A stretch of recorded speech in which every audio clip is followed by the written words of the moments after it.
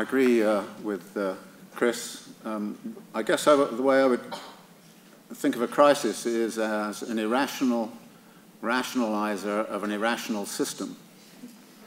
The irrationality of the system right now is fairly clear. You have masses of capital and masses of labor, unemployed, side by side, in the midst of a world which is full of social need. How stupid is that?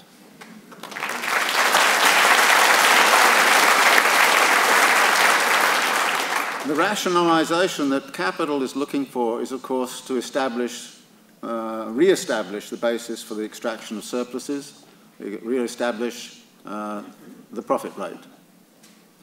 The irrational way in which they're going about it is actually to suppress those possibilities by suppressing labor and suppressing, if you like, the circulation of capital. So, I mean, that is what I mean by the irrational rationalizing of an irrational system. As a socialist, however, I think there's another way of rationalizing it, and that is, for me, the big question is how to take all of that capital equipment and all that labor and put it together so it actually meets human needs. That seems to me to be the rationalization we should be looking for right now, and we should be looking for, at a moment of crisis, as a moment of opportunity, to think about the transition to socialism, communism, as one of the answers which we really should be pushing for. Now, in pushing for that, I think we need, if you like, to stir up some revolutionary fervor, and I loved the revolutionary fervor there was last night with Alex and with Zizek. But it seemed to me that maybe there was a bit of a danger of revolutionary becoming an empty signifier. After all, we're given revolutionary hairsprays, we're given revolutionary everything these days, and I'm certainly not thinking I want to be a revolutionary hairspray expert or revolutionary, you know. Margaret Thatcher was a revolutionary too, so, you know, what would a revolutionary movement really have to look like? And to this, I think we need a theory of social change, which would talk about the ways in which a revolutionary movement could, in fact, move towards something which is a radically different kind of society. And to this end, I've become more and more intrigued by what I think, as I see it, is the theory of social change which is embedded in Marx's Capital. And I wanted to use that and run it by you and see what you think about this as one of the ways to go. The passage I always end up with is a footnote, about the fourth footnote in chapter 15, which is about machinery and large-scale industry, where Marx talks about the way in which technology and relations to nature and social relations and mental conceptions come together in a kind of dialectical configuration. And he connects it, if you like, also with his relationship with Darwin, and this looks to me like it's a sort of almost an evolutionary attempt to set out a theory of social change. And the elements Marx looks for, and I've added an extra one or two into his formulation because I think you need to do that to complete it, is to say, let's look at the different elements and ask these different questions about the future, where we're at now, and how we might get from here to some other configuration. The first concept he sets out is the idea of the relation to nature. And he asks the question, what is the relation to nature? And how do we understand it? And in what ways would we think about modifying it in the future? And how do we think about the dialectical relationship between human activity and transformations of nature? Now, when we talk about this, obviously you can't say humanity determines nature or anything of that kind, and there is a co-evolution, if you like, of human transformations and also transformations in the natural order. And that dialectic is absolutely crucial throughout human history, and whenever Marx talks about it, he talks about it in a very expansive way. And I think it's something that we really need to think about very, very, very carefully. So this is, if you like, one moment in historical transformations. And if you ask the question, what kind of relation to nature would we be thinking about in a socialist society? And how would we actually get from the current relation to nature to that relation to nature which we were seeking under socialism? And that is, if you like, one of the questions. There is another question which Marx introduces, in which he says, we have to also look at the technological moment. Now, technology for Marx was not simply about hardware, it was also about divisions of labor, social forms, organizational forms, software, and all the rest of it. So there's a big, broad area here. What kind of technological mix are we looking for, and how can that technology be established? And the question he sets up, for instance, in that chapter on machinery and industry is this question: how does capitalism actually identify its own unique technology which is absolutely suited to its own specific mode of production? Capitalism, after all, developed on the basis of feudal technologies. It developed on the basis of feudal forms of organization. And it's only when it defined its own technology in its own unique ways that it really truly defined itself as capitalism. So in effect, the evolution of technology is also connected to the evolution of a particular and the emergence of, if you like, a capitalist mode of production out of feudalism. So that question then becomes very important for us, which is, what are the technologies which we would imagine about a socialist society, and how would they be established, and how would we get from the fact that right now we can only use the technologies we have, how would we progress from capitalistic technologies to something which is other than capitalistic technologies? In other words, in exactly the same way that capitalism had to move from feudal technologies to its own definition of technologies, how do we move from capitalist technologies to, if you like, a whole definition of socialist technologies? Now, that question is obviously not independent of the relation to nature, because the relation to nature is technologically defined in exactly the same way, of course, that many technologies are being defined these days to deal with problems in relation to nature. All of these green technologies we're talking about are precisely about, well, there's a problem in the relation to nature. So we've got to have so there's a dialectic, if you like, between the technological evolution that's going on and the evolution of the relation to nature. And you cannot keep them separate, yet at the same time they are distinct from each other.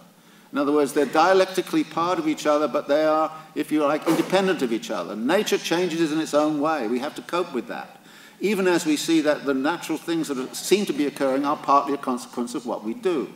I think it's no accident that some of the flus that have come out recently have been associated with high-density commercial farming. It was the taking of hog farming from North Carolinas down into Mexico, and what happens? Swine flu comes out of Mexico. In the Pearl River Delta, the poultry industry is now even working with featherless chickens and things like that, all crowded together, and what do you get? You get avian flu. I mean, people, so these sorts of things, these dialectics are going on all of the time, and we're therefore having to think about those relations. So those are two moments, if you like, in this evolutionary process that we have to think about. The technological mix, we have to think also about the relation to nature. The third component that Marx talks about is social relations.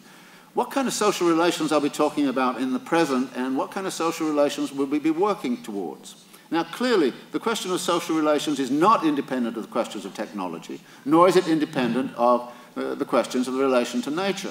But the social relations are a very, very complex area in itself, and there's a lot of conflict internally in terms of what kinds of social relations we're looking for. There are questions of class and gender and race and all those other sorts of questions. How are we going to deal with all of that? And the technologies also have a way of actually limiting the possibilities of certain kinds of social relations. For example, I like the idea of having kind of horizontal social relations and lots of communal activity and social relations on that basis. But on the other hand, I'd hate to see an anarchist commune in charge of a nuclear power station. And frankly, since we've got nuclear power stations around right now, it's all very well to say I don't want to have nuclear power, but you've got the damn things and they're going to be around for a very, very, very long time, and you need a hierarchical structure of social relations with a very quick command and decision-making procedures, unless you're going to have sorts of blow-ups. So in a sense, the technologies you get are not, if you like, independent of the social relations, and the possibilities that exist in terms of social relations are not independent of the technologies. And actually, when you look at it, you kind of say, well, actually, people are kind of saying, isn't it nice that we have these decentralized technologies about solar power and wind power? The trouble is those technologies actually depend upon certain metals which have highly magnetic qualities. And those certain metals are called rare earth metals. And 95% of the current trade in rare earth metals is now actually coming out of China. And those rare earth metals are not easily got. So actually you like to think it's a solution, but at the same time as you've got a solution over here, you've got a mess over here in terms of, for instance, the domination of China over the rare metals trade and all the rest of it. So there's that, if you like. Now, that's the third element. The fourth element in all of this is, of course, the organisation of production. Now, an audience like this don't have to go into this. I mean, production can be organised in all sorts of ways. There is a labour process, and we have to think about the labour process, how it works. And again, it's not independent of the social relations or the technologies, the relation to nature. So you've got the production moment. You've then got something which Marx sort of talks about, which is, I think, really very, very important, which is the notion of mental conceptions of the world. The mental conceptions of the world have to change. We have to understand ourselves differently in relationship to both the nature and all the rest of it. And those changes and transformations in mental conceptions are absolutely fundamental. But again, they're not independent of all of the other moments. And then there is the question, which you can insert in here, is what's daily life about? The whole kind of realm of reproduction, the making of your breakfast and living your daily life on the street and going to your job, raising kids, all those kinds of things. What's the daily life realm going to be like? And then there is finally the whole kind of moment, if you like, of institutional and administrative arrangements by which people actually get together. Now, this gives you, if you like, 7 moments which have to co-evolve in any major transition which goes on in any kind of social order. And if you go back and you reconstruct in Marx's Capital how he thinks about the transition from feudalism to capitalism, all of those moments had to change. Every single one of them had to. But they had to change in relationship to each other. And actually, it'd be entirely false to say that Marx actually thought that any one of them was determinate. No, no one of them is determinate. This changes, that changes, this change here has an impact there. It's a co-evolutionary kind of process. It's a bit like an ecological system that co-evolves in a very, very distinctive way. And so that the transition from feudalism involved transformations in mental conceptions, transformations in labour processes, in technologies, in relation to nature, all of them co-evolved. But capitalism in itself, once it was established, was not satisfied with the particular way in which those 7 moments hung together. In fact, it's gone through perpetual revolutions. And I would ask you to think for a moment. Think about those 7 things and say, what were they like in this country in 1970? Think about it. You know, what were the mental conceptions that dominated then? What were the technologies that... And think of it now. In other words, we've gone through what the 1970s did was to begin a revolution in how all of those elements were going to co-evolve. So capitalism has been about the history of radical reconfigurations of all of those moments over time. So there's a process of social change operating there. And a moment of crisis is a reconfiguration of all of those moments.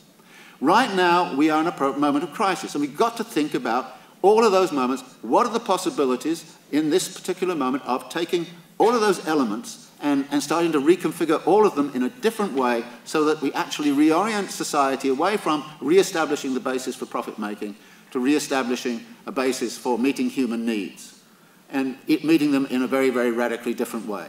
So this, to me, seems to me part of what we should be really thinking about. Now, the great thing about this idea is this. Where do you start your social movement? Where do you start? Do you start at this moment or that moment? My answer is you can start at any one of those moments where you like. Any one of them. But the greatest thing you have to do is not stay at that moment. You have to move. You have to create a movement that is a movement across all of those dialectical interrelations. And the great thing about this is it also says that capitalism doesn't know exactly what reconfiguration it's going to come up with. And at this particular moment, we are in a situation where we need, if you like, to get a better sense of how those possibilities might exist right now. But to do that, we need the resources, we need the imagination, we need the configuration, we need the scientists to help us, we need loads and loads of people to help us. We need the resources to get at this. We need to mobilize those resources. In this moment of crisis, one of the biggest problems we have is those potential resources are, in fact, all, if you like, imprisoned. They're imprisoned ideologically, they're imprisoned within kind of institutional structures, and they have to be broken free. I work in a university system.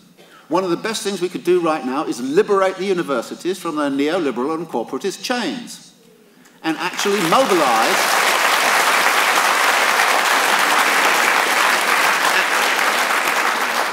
and get all those people who don't know what's going on to actually start working on all of this. I mean, just imagine if we could do that. And actually, to the degree that none of this stuff is being taught or thought about inside of the university system, it's become totally redundant in relationships with contemporary crisis. And we have to make it much more, if you like, central. And it's not only the universities I'm talking about. I'm talking about also all of the many other institutions which exist, which I think right now are sitting there kind of saying, what the hell is going on? We have no idea. We didn't do anything about, so we've got to mobilize those resources. And that seems to me to be one of the things that really needs to be done. But in order to mobilize those resources, there has to be a vision out there, a vision that says there is an exit from this which is other than the one they're looking at. And we have to think about that vision in this very broad way. In other words, if there is going to be a transition from capitalism to socialism, it's going to have to take as long and be as complex as was the transition from feudalism to capitalism. But when we look at that, it's not a matter of going on the barricades and somehow establishing a new government or something like that. We really have to think through a whole bunch of things like institutional structures and all the rest of it. We can take over existing institutional structures. Yes, we could take over the state, but we've got to completely reconfigure the state if we take it over. It doesn't make sense to me, for example, to say, let's bust the state, let's trash the state, let's get rid of the state. And then you kind of say, well, what kind of institutional structures are you going to put in its place? And you're going to have something like a state. It's going to have to be organized that way. And that means that all of those institutional arrangements have to be kind of reconfigured. So these are the missions, it seems to me, that we have to have right now. And to me, one of the big crises that exists right now is that we on the left have not actually advanced an imagination that can capture this moment of real dire conditions in the world. We're not capturing it by saying, here is the task, here is what we have to do, and we can do it. If we really put ourselves together and we can mobilize the resources, this is somewhere where we can really go, but we've got to have this much broader vision, it seems to me, than is generally articulated in left thinking. Thanks very much.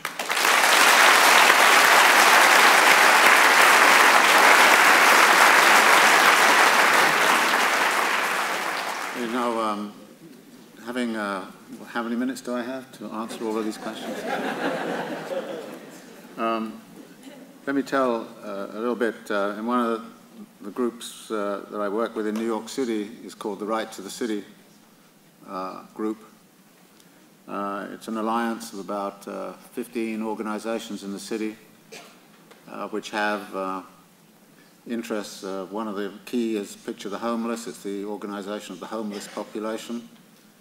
There's an anti-gentrification movement. There's a gay and lesbian youth movement. There's an anti-criminalization movement. And they all want to put it together in a way in which they want to take back the right to the city. And in a sense, one of the things they're talking about is the city as a commons. So it's not about losing the commons, it's about trying to regain the city as a commons. Now this I regard as a very important political movement. And I don't know quite exactly how to situate it against some of the conceptions of class which I hear. But I treat it as a class movement, and I see it as a class movement. And it has a lot of potentiality. There's now an alliance between New York, Miami, suburbs of Washington, D.C., Los Angeles, and other cities. In other words, we're trying to build a little bit of a national movement of a certain kind. And the difficulty, however, is this, that there are many issues that need to be addressed. The sort of issue that struck me so violently that I got really outraged was that in January 2008, 2 million people in the United States had lost their homes. And in that month, Wall Street gave itself bonuses of $32 billion, which is only 2% less than the year before. And they gave themselves that bonuses for crashing the world's financial system. I think this is absolutely outrageous. I see that also as a class event. Now, I see it that way, but I've just been reading a whole bunch of inquiries, talking to the people who've lost their homes and asking them, who do they blame? You know who they blame? Themselves. There's no capacity to see the systemic nature of what it was that led into this. We have a huge educational task here. the mental conceptions of the world with which people are approaching these questions are absolutely erroneous. And this is the sort of thing that I'm interested in when I start to talk about, you know, all of those different moments and how they have to hang together. There has to be a real assault at that ideological level. At the same time as, yes, indeed, the internet is, for instance, is a great way, but on the other hand, it can be used all sorts of ways. It's like the telephone, yeah. I mean, you can use it for revolutionary purposes or counter-revolutionary purposes. I mean, it's a great tool, and we can use it, and I like that side of it. But you know, but also, yes, we start in a radically different situation now. And when my point about talking about the feudalism, capitalism thing is not to say it's exactly the same, but that, yeah, but we have to think about those moments, and those moments don't necessarily change because of working class pressure. I mean, Francis Bacon radically transformed the conception of nature and radically transformed how a production system could be understood. And that radical transformation actually then led into a capacity to reorganize production as a science and a technology rather than as an art. In the 16th century, production was considered an art. By the 19th century, it becomes science and technology. In other words, these changes are going on all of the time, and you cannot actually say there's only one moment which is changing things favorably in your direction.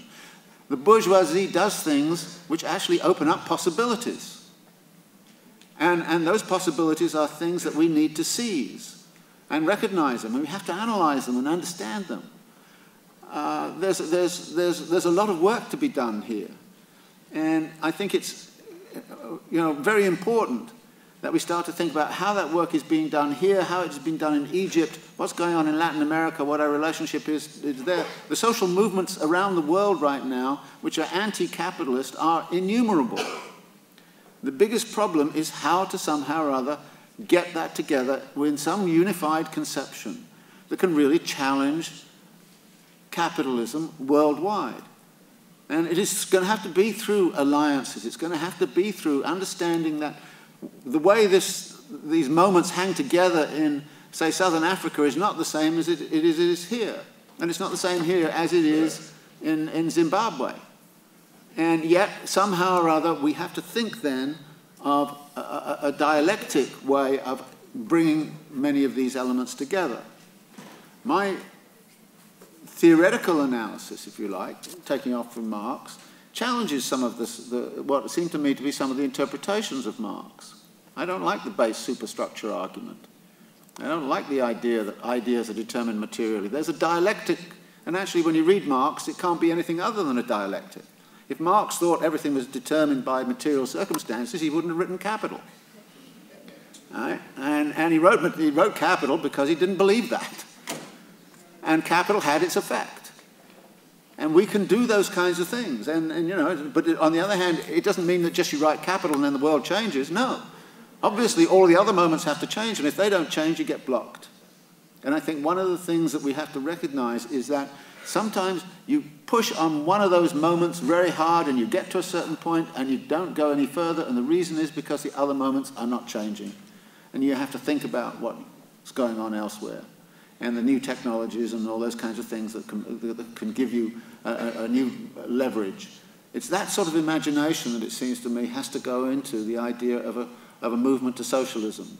Otherwise, we will continue to do very nobly, which many people are talking about here, defending where you're at. And it's very important to defend where you're at because that then is the basis for new movement. But defending where you're at is different, as it were, from saying, I'm not going to defend anymore, I'm going to go on attack. And this is a moment, and that's why the moment of crisis is important, because the crisis we're in right now is a moment of weakness. Weakness for the ruling powers. And at a moment of weakness, you have more opportunity to go on an attack. And I think that, yes, we defend, but we've also got to think about real lines of attack where you can actually shift the whole dynamic of this radical moment of transformation, because we're going to come out of this in one way or in another. And our task is to make sure we come out of it in the way we want to see, rather than simply let the system decide that it's going to reestablish the basis. And as Chris kind of says, if it reestablishes the basis for extraction of surplus once again, all we're going to have is a brief period of respite, and then we'll be back in the same mess all over again. Because frankly, I don't think the system is sustainable. I don't have an apocalyptic view of it, but I don't see how 3.5% or 3% growth indefinitely forever is possible. It's absolutely out. And if that's a condition of re-establishing capitalism, then it seems to me we are simply going to be in one crisis after another. So we'll either get something done this time, or we've got to prepare ourselves very well for the next time.